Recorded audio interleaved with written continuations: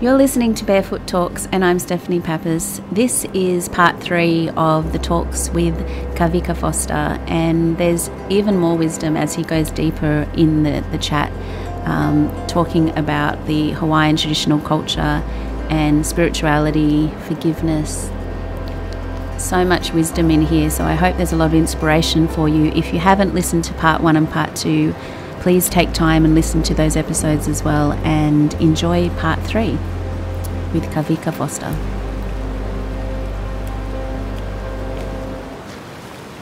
So the word conscious community, conscious people, healers, spiritual teachers is used a lot. I personally have experienced the community by being the founder of One Space for coming up to a decade now. How do we know what is authentic and what is not? What is your view of all these people at the moment? That is a big movement. Great. Yeah. Okay. So,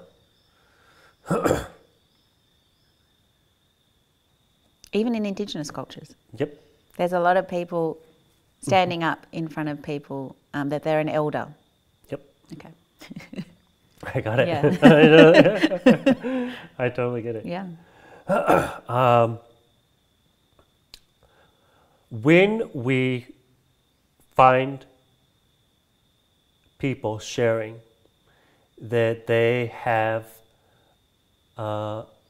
knowledge and wisdom and teachings to share and to teach others, one of the very first things that we do, whether it's in our culture, our direct heritage, or another culture or heritage, Yep.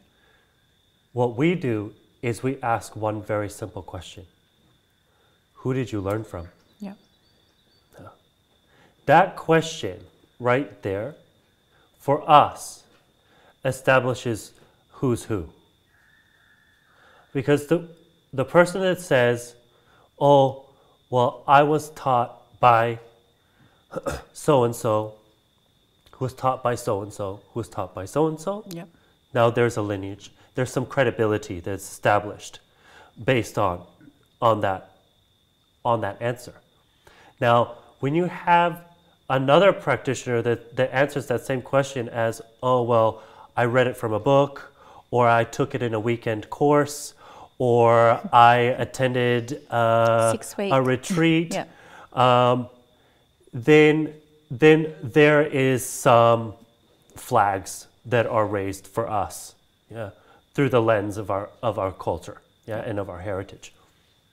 And it goes back to what my teacher was sharing with me, which is that the circle of true traditional practitioners is literally this big. Yeah?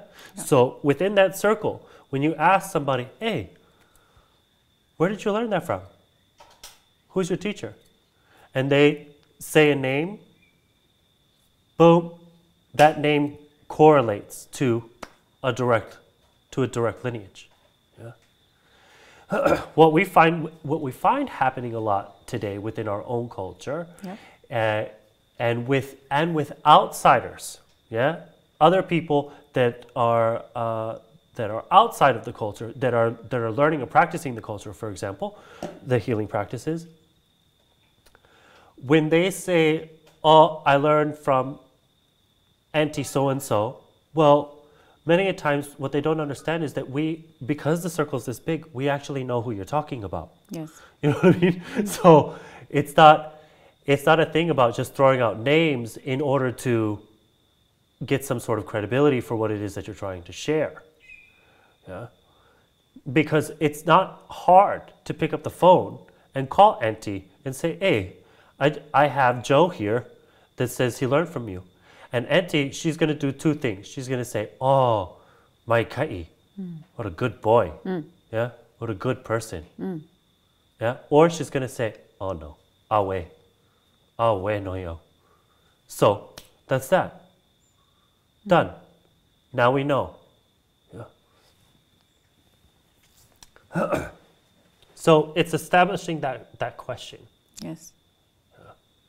Who are you learning from? Who taught you? It's really, really important to understand. Because what happens a lot in the spiritual community today is, oh, well, I learned it in a weekend workshop. Or I learned it in a retreat. Or I read it from a book. And that doesn't make you an expert. Actually, what ends up happening is that kind of spiritual healer or practitioner or therapist ends up regurgitating the same stuff that all the rest of them are saying. Yeah. And never getting anybody anywhere. And it's a lot of appointments going back and forth. It's a lot of appointments and it's a lot of disappointment. But I mean, in this small circle, surely they can't all have the energy to hold, to be working with the amount of people suffering. Okay, well, look. Yeah. When we're talking about that small circle, we're talking about the ones that that stuck around to learn the entirety of the knowledge and wisdom. Right. Yeah. What we see a lot happening is people that go into a culture and glean off of the healing practices or the spiritual practices of that culture, but they only take a piece of it because they're not willing to commit entirely to learning everything that surrounds that particular set of knowledge.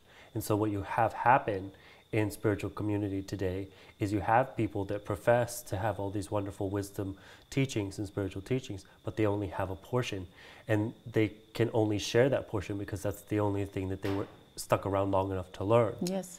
The unfortunate part, and where the people that come seeking their guidance get disappointed, is that when they have reached that point where they can no longer share outside of the parameters of what they gleaned from their experience of learning, then they start making stuff up. Yeah. Or they start piecing it together from other modalities that they are in awareness of, right? And then you have a mishmash. Then you have a mishmash, and then you have some of them that step away from it entirely, just spatter it all together, call it something else, and start peddling it as, the new trendy spiritual thing to be on about. And again, the disappointing fact about that is that the people that come to them for guidance and for clarity in their lives actually get more confused. Yeah. And that is heva. That is what we call heva. It's a defilement. And it's a defilement of the responsibility that cultural practitioners and traditional practitioners carry. Because to go back to the beginning portion of our interview, right? Yes. It's really important that all of that is captured, and it's not twisted, and it's going back to remembering that you're dealing with real people. And it's your responsibility. And it has nothing to do with you. That's one of the biggest misconceptions about spiritual healing today, and the spiritual community as a whole, actually, in this new age, is that it's about them. Yeah. Instead of it being about you, which is what it should really be about. It goes back to one of the reasons why I'm not going to tell you what you don't know. That new age practitioner, that new age healer, that's what they're going to tell you. They're going to listen to you say something like, oh, I don't know how to move forward in my life. And they're going to go like this. Let me tell you. Yes. Let me tell you. This is what I'm receiving. this is what I'm receiving, and it had something to do with your past life. Yeah. And this is a true story now, okay? So I had a lady that came to do Ho'oponopono with me, right? For that very reason, she felt like she couldn't move forward in her life. Yep. And she wanted to see if the practice of Ho'oponopono could aid her and could assist her. Great. Welcomed her, she came. What she ended up sharing with me is that she had gone to another practitioner, she had gone to another healer, and she shared the very same situation that she was going through. And that healer took that information and said, oh yes, here we go, and began to channel for her, right? And began to channel for her and telling her exactly why it is that she wasn't able to move forward in her life. And the reason that he was receiving was that in a past life, she was an Indian, and she was walking the Trail of Tears, and she died shackled walking the Trail of Tears as this Indian. And that's why in this life she couldn't move forward. So the lady said, oh, great. Oh, fantastic. You know, what can we do? Oh, yes, that's calling to my spirit. Tell me, what can we do? Yeah? So the healer reaches down, grabs her ankle, and starts, healed, done, shackle removed. You can move forward now. You can move forward now. Yeah? And so the lady, she was like, oh, well, don't shackles come in two? What about my other ankle? And the practitioner said, that healer said, oh, well, we can take care of that one next week. Oh, boy. Right? Yeah. Okay? Yeah. So these are the kinds of experiences that are coming to us. Yeah? These are the kinds of experiences that people bring to us as traditional healers. Yeah. These kinds of stories. And those kinds of stories are horrific, actually. It's actually not laughable. It's actually... Yeah, it's really, really concerning. Yeah, it is concerning, yeah. And as coming from a perspective of a traditional practitioner myself, yes, it is absolutely intolerable. Yeah. From a traditional perspective also, it doesn't matter to me what your past life was. Really, and I'm just going to shoot it to you like that. Yeah. Yeah. It does not matter to me if you were a priestess of the Amazon. Doesn't matter to me if you were an Indian on the Trail of Tears. Doesn't matter to me if you are a high Egyptian priest or the Queen of the Nile in another past life. If in this life you're telling me that you're not feeding your family, if in this life you're coming to me and you're telling me that you aren't passionate about what it is that you're doing or the direction in which you're moving, then that past life is irrelevant. Don't come to a traditional cultural practitioner and say, oh, in another past life, I was this great Amazon priestess, but you abuse your children. Yeah.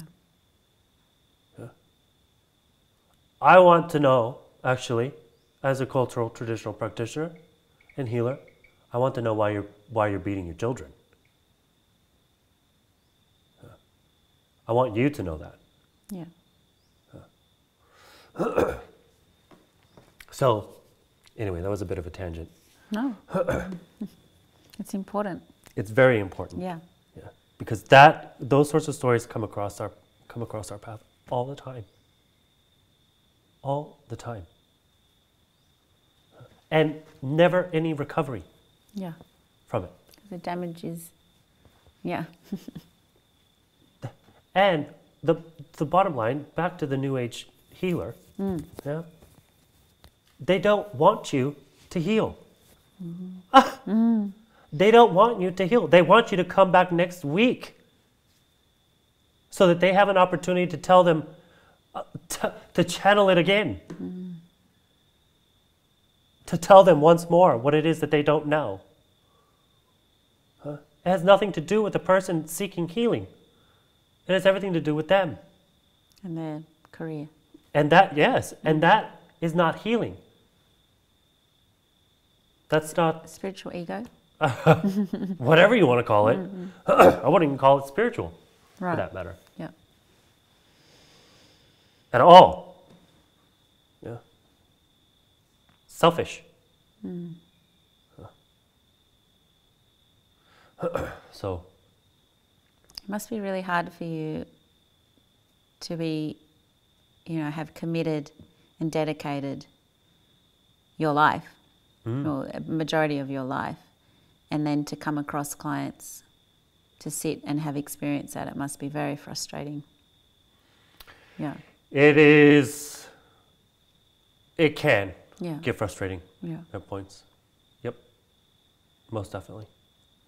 And when you say, sorry. No, but what the good part about it, Yeah. however, is that they found it. Yeah. Yeah. If they find themselves sitting across from me, going in that direction, despite having to go through experiences like that, well, then now we can work from it, though. Yeah.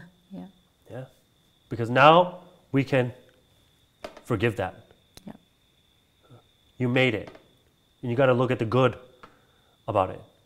We don't focus on the bad or the ugly. Yeah. We're continually looking at what's beautiful. I like that.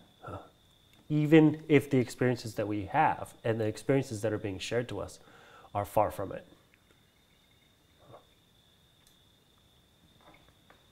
But there are a lot, they're charlatans. New Age healers. It's a big time for it. And they don't want to heal.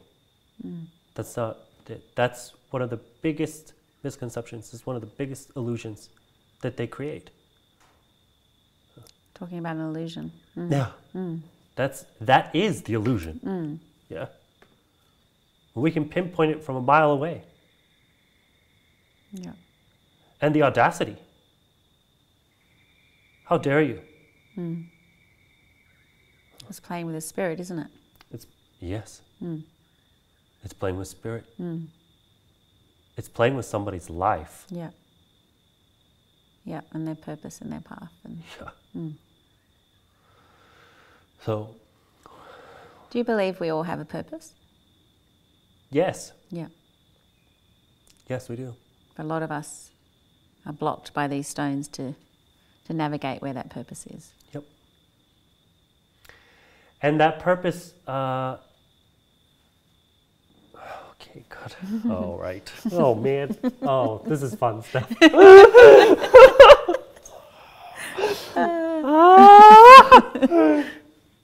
That purpose is whatever that individual wants it to be. Okay. Yeah. Here's the thing about spirituality that a lot of people don't talk about, is that it's not for everybody. That's another really big difference. Really big. Really big. It's not for everybody. Yeah. You want to know the segment that says that it is? Tell me. Religion. Yeah. Religion is the one that says it's for everybody and this is what it is. Yeah. And this is how it is. Yeah.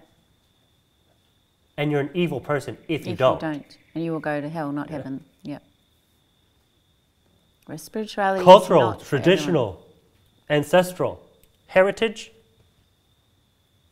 Listen to it very closely. It's not for everybody. Okay.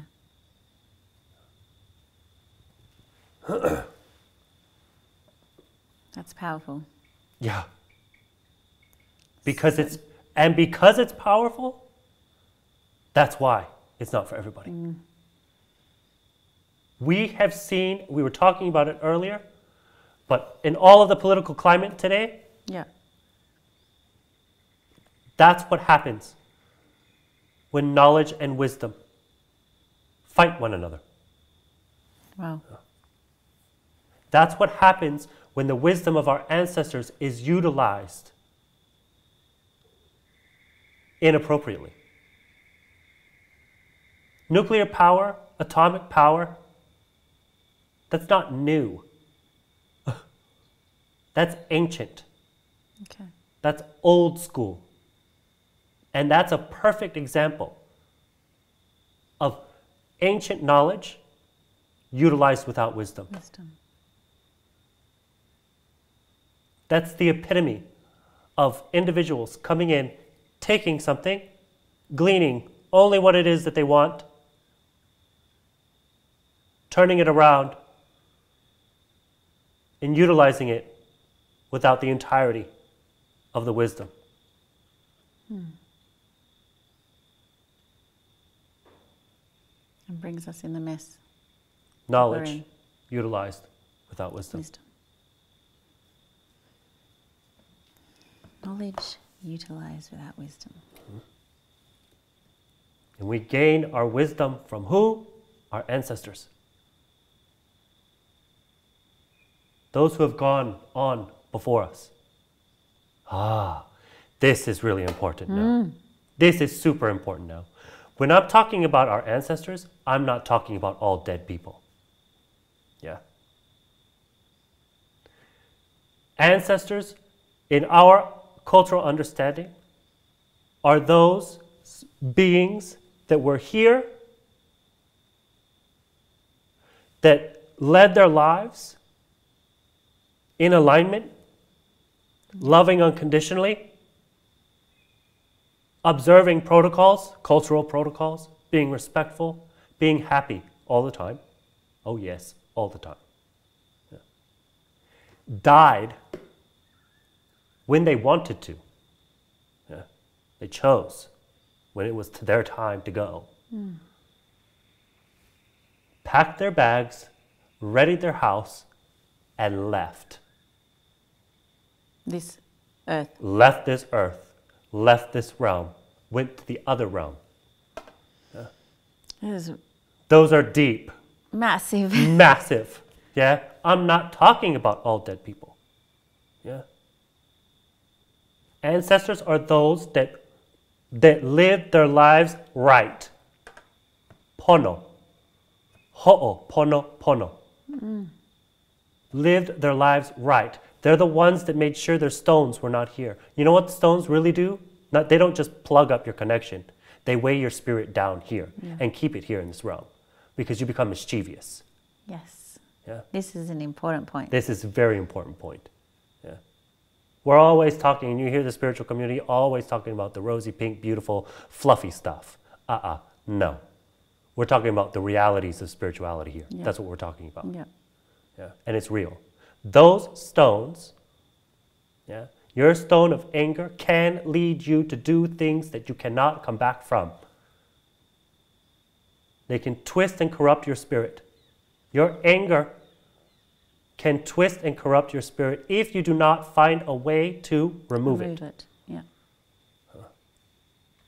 And if you don't remove it, then it will fester, and it can, and 99.9% of the time will lead you to do things that you cannot come back from, like murder somebody. Yeah. Or to sickness. Or to sickness. Yep. But when that happens, your spirit doesn't, at the time of death, your spirit doesn't leave this realm. It stays here to continue doing the mischievous things. That's why the equation from earlier is perfect sense. Yeah? We were doing it in the past, we're doing it right now, we're going to continue to do it in the future. On Earth. On Earth. Yeah. Yep. Not necessarily in another dimension. Oh no. Yeah. Another dimension is... Yeah. Dimensions are like past lives. Yeah.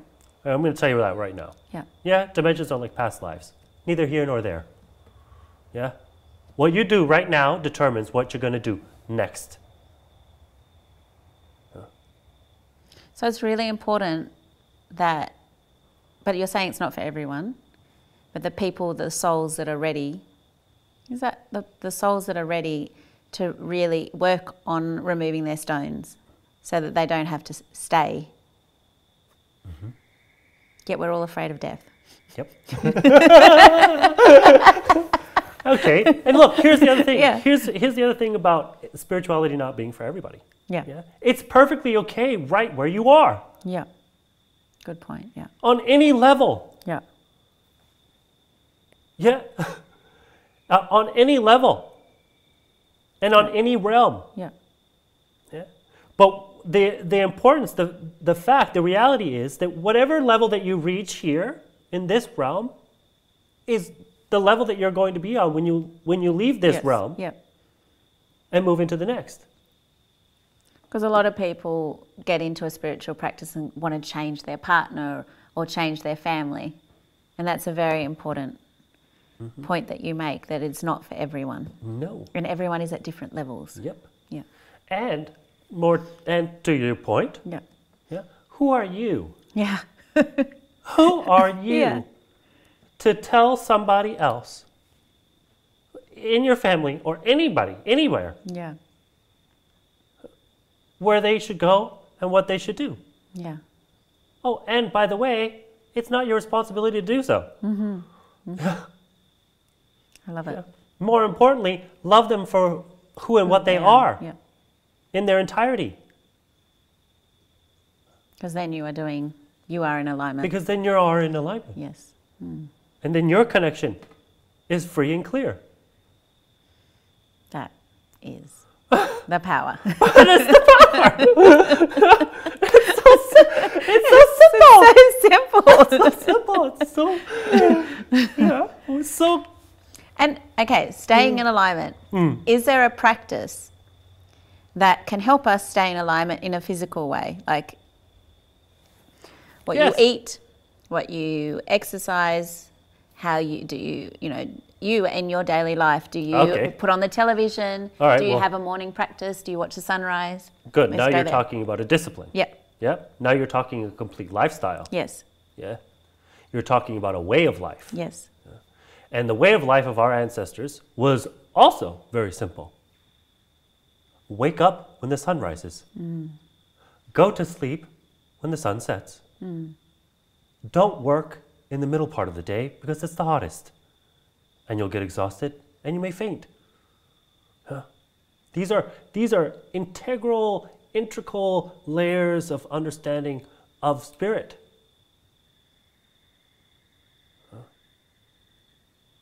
Pray to everything. I was going to say, to who? To everything. Yeah. Right?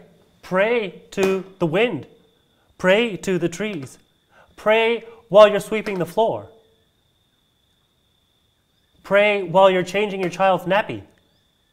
When you say pray, you mean in gratitude or in talking? I mean communicate. Conversation. Yeah. Yeah, I mean communicate to spirit on any level. Yeah. To remind you of the connection that you have. Yeah. To everyone and everything around you.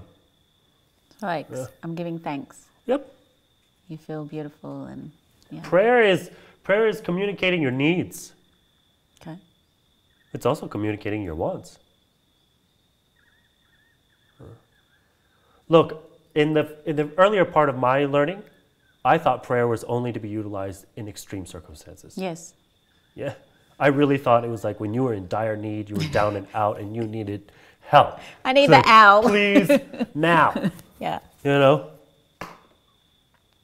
No. No. Our ancestors were praying all the time. That prayer was their constant reminder of the path that they were walking and the direction in which they were going. Gratitude is important. Absolutely. Yeah. Gotta give thanks. Yeah.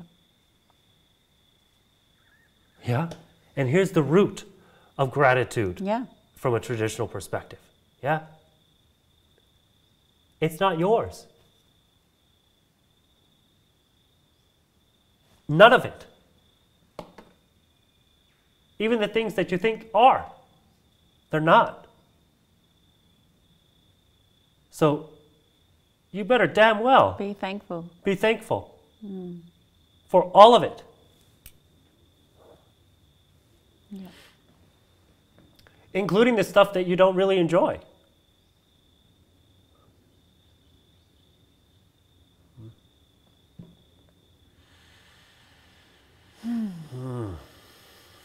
Lessons. Is okay. I often practice not often. I like to practice mindfulness, and I used to call it meditation, but I now just find time, as you're saying, to connect in nature and just be still and come back to the breath. Often I say that I'm tapping like a plug into the source so that I can be able to hear and be guided and know which step to take. Is that from your teachings how you would advise, teach in your culture, or would you call it, like a lot of people call it God, or they name a guru, Krishna? How would you share your wisdom on that? Okay. Yeah. Our ancestors, here's how I'm going to share it. I'm going to share it the way that they would share it. Yes. Our ancestors didn't have time to meditate. Yeah. Yeah. Our ancestors did not have the time to sit. I don't have time to meditate. I have 4 children. Well, then you know what I'm talking about, right? I get up at sunrise and there's work that needs to be and done. my son's right there, and I'm like. But this, and what I'm really shaping and forming here is the understanding of what meditation looks like today. Yeah. Meditation today looks like sitting cross-legged and just totally zenning out. Yeah. There's nothing wrong with that. Fantastic. You need a break. You need a breather. You need some time. Fantastic. Yeah. No problem. Yeah. From an older perspective, however, there was lots of work to be done, and you only had this amount of daylight to do it. Yeah. So you didn't have time to be sitting around doing nothing. You want to know where our ancestors found their time to meditate? In a taro patch. I said for me it's How cooking. much mental capacity do you need to walk through a taro patch, pick out a weed, and throw it on the bank? Absolutely None. this much. Yeah. Yeah? So, and while you're out there taking care of your ohana, of your family, and you enter into that space because of that mundane task of removing weeds from a water patch, you're communicating to your ancestors.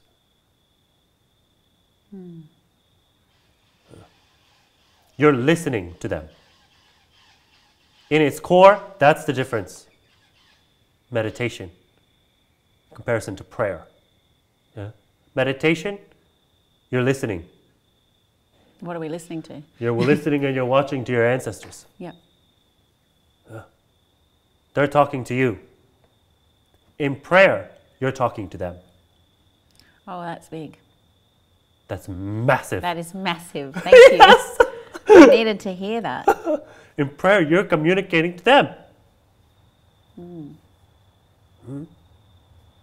So no, this newer understanding of what meditation looks like today, oh no. Our ancestors wouldn't have it. Kalamai, excuse me, oh no. Is there an inner voice that we're listening to as well as our ancestors? And here's some really juicy. Go. Here's something really, really juicy. Yeah. In an ancient perspective, in a traditional perspective, there is no separation. Between our ancestors and our inner self. That's right. Right. Okay. So Got even it? if we go within and hear a voice, it's It's the them. lineage of our ancestors. It's them. And when we say our ancestors, not necessarily our grandmother. Right. It's what we're saying, the people that lived in alignment. Right. Yeah. Which may include your grandmother. Right. Yep. But we all have individuals in our family that may not have made it to the realm of the ancestors. You get what I'm saying? Yeah, I know what you're saying. Okay. I know a couple in my particular branch of the family Me that too. didn't make it. Yeah. Doesn't mean I love them any differently. Yeah. Yeah. For sure.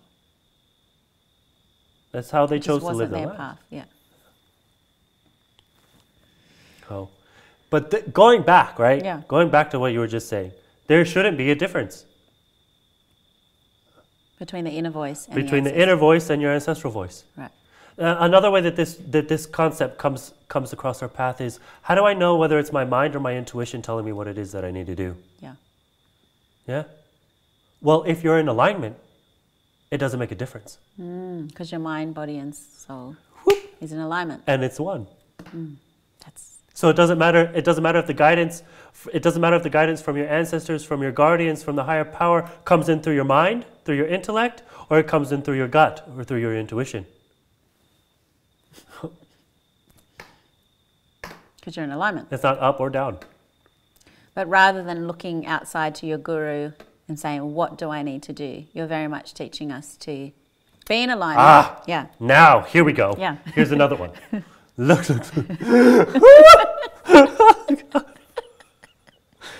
Ooh, this is fun. Okay, look.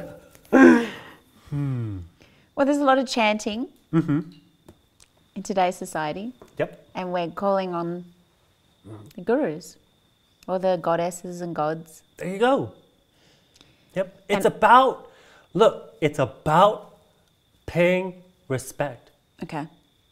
And it's about looking and honoring them Okay.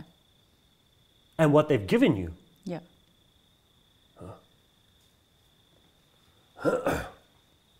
So in that same thinking, yeah, you need to pay respect. What happens here, especially in the new age spiritual world, yeah, is that it becomes very selfish. Yeah. Now it becomes, I don't have to look towards them. I don't have to ask them. Yeah, because I have it all within me. Right. Yeah. All I have to do is look within. That's what's happening out there in the new world of spirituality today. Yeah. They've taken that teaching that came from somewhere, and now they don't have to look anywhere else. So we need to still respect the gurus, Yes. the gods and goddesses. Absolutely. Yeah. I mean, They're our ancestors. yeah. They are our ancestors. And On it doesn't different matter levels. what lineage, because, Lakshmi, Krishna, No. or Aphrodite. My direct lineage, when another god came to their shores, they said, aloha, Unconditional love. kia kua, e mahalo kia kua. We love your God. We thank your God. When the missionaries arrived on our shores in the 1820s and 30s, and they brought with them their Christian God, that's what they said to them. Mahalo kia kua. Aloha kia kua. We love your God. We thank your God.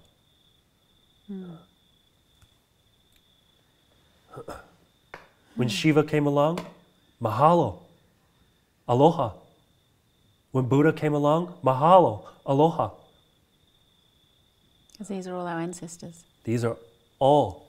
And, yeah, our ancestors utilized na'akua for a purpose. Na'akua was plural, it's many, the many. Na'akura. Because I'm not going to differentiate between your gods and mine. Just like I'm not going to differentiate between you and I. The moment we begin to do that, there's a possibility for conflict. Yeah? Because we're looking at the separation rather than how we're unified. It becomes my God against your God. And our ancestors stayed away from that as much as possible. Yeah. You want to know what happened when those sorts of behaviors and actions really started happening? They closed their mouth. Your culture. They nodded. Yep. They nodded in. Yeah. Because our ancestors were also the kind of people that they're not going to tell you that you don't know. In the same manner that we're going to tell you that we're not going to tell you what you don't know. We're not going to tell you what you don't know. Goes both ways. Yeah? Because I'm not going to offend you. I'm not going to be rude to you. Because that would be out of alignment. Because that would be out of alignment. And that's not unconditional love. That's not aloha.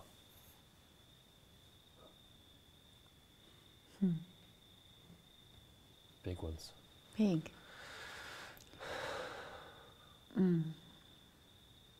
I could talk to you all evening. I could go on and on and on too. Let's do it. I think we need to have a part 2 of this interview at another date, because I think more's going to come through me to ask.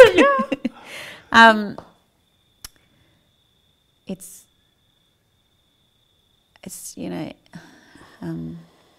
I really, from meeting you a year ago to meeting you today, I'm not telling you your path, but I feel it's an honour to watch you step into your power. Oh. And I can feel your power.